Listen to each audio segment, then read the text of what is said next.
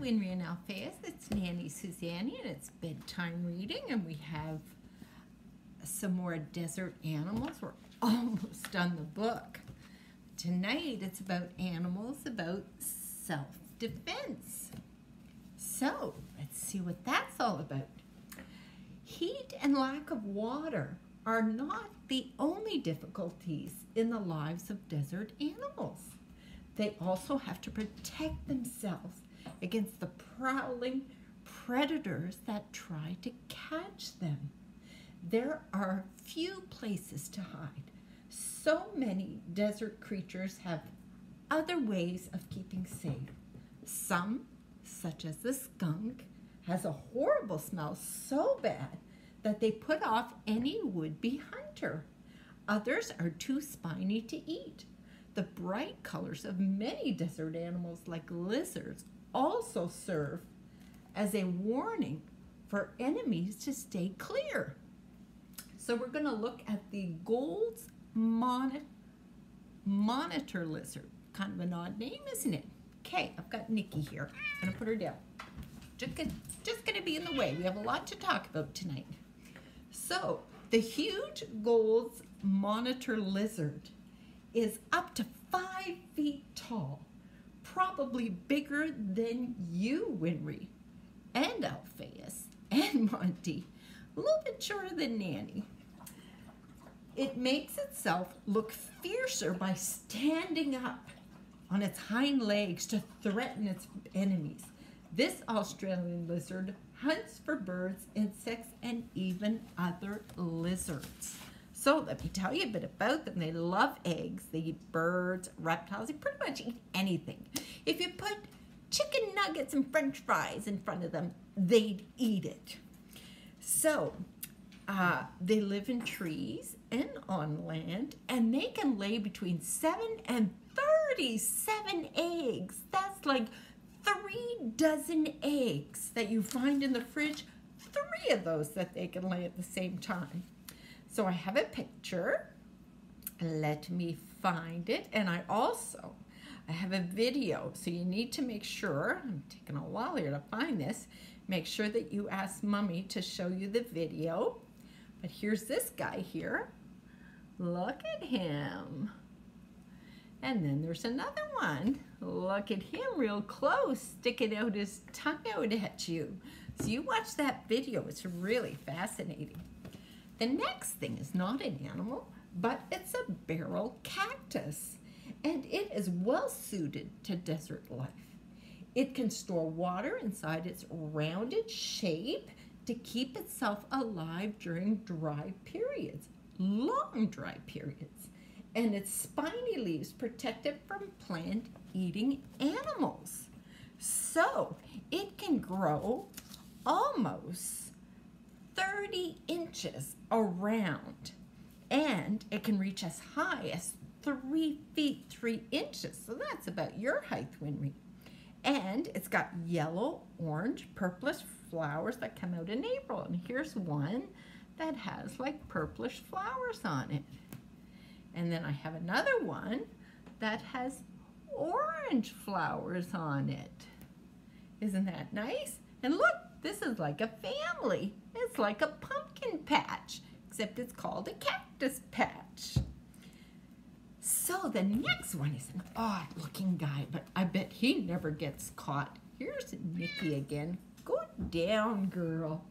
This is the thorny devil, a type of lizard that lives in the Australian desert and is spiny as a cactus plant. Few animals would dare to attack this creature, even though it is slow-moving and easy to catch. Its body bristles with large, sharp spines from its head to the tip of its tail. Even newly hatched babies, thorny devils, are covered with spines. I say ouch to the mummy who has that baby. Ooh la la. All right, let me show you a picture. Look at this guy. Whoa. And this guy, look, he's on the move. He's going somewheres. And then look at this guy. He's doing like peekaboo. I see you. And look at this guy. Look, he's rounded in a ball. There's his head. And then he goes all the way around, and he's got his tail in his mouth. What a silly creature. And I sent a video. So you make sure you ask for that video. And their colors, they blend into the sand and the cactuses, and they only eat one thing. Now, if you put chicken nuggets and french fries in front of them, they'd say, no, thank you. If you put chocolate chips, they'd go, no, thank you. They won't even eat Nanny's nuts and bolts. They eat ants, and they eat lots of ants, and sometimes up to 3,000 ants in one meal. Whoa, that's like a whole city of ants. And they grow tall and they grow long. So fascinating little things. All right, the next thing is the cactus wrens. It's a bird. It says they find their food on the ground, but nest in spiny cactus plants to keep their eggs safe from hunters. So I say to this that they eat spiders, beetles, ants, grasshoppers, and even butterflies. Poor butterflies. So the mamas make the nest, and then the daddy comes over and helps the mama out, just like your daddy. And the nest is made of, you know, different grass and plants and cloth. So I have this picture. Look, he's standing up on top of a cactus. Cute little guy, isn't he? And then here's one. Can you see it there? It's in a nest in the midst of the cactus. So it's all protected by those thorns. So the predators can't get to it and its eggs. The next one is called the pancake tortoise. It has a very soft, flat shell. When in danger, it hides in a rock crevice. It then puffs up its body by breathing in lots of air so that it becomes firmly wedged in the rock.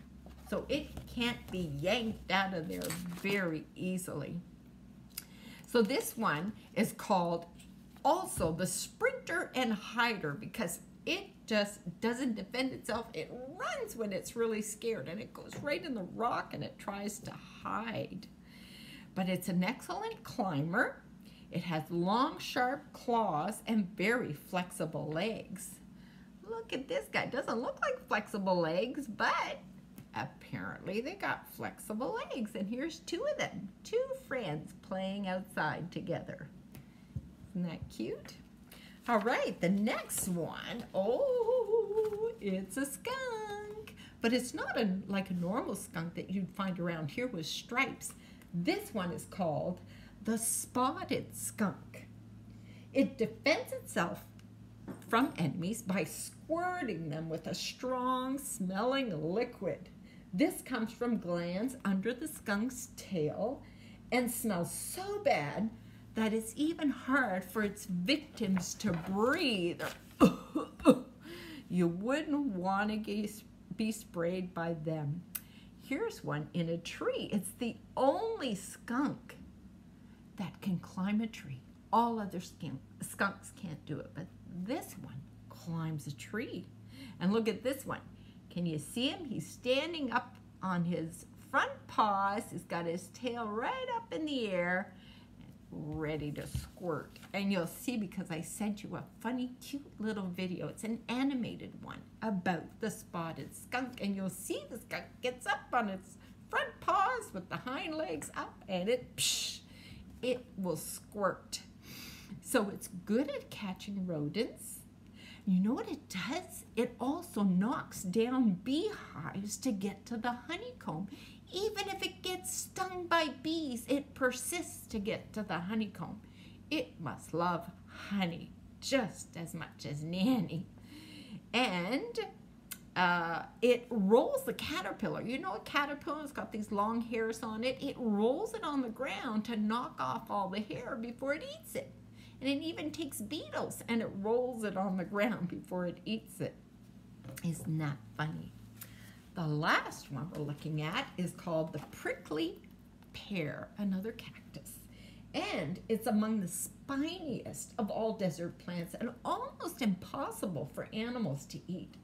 These spines are, in fact, very tiny leaves.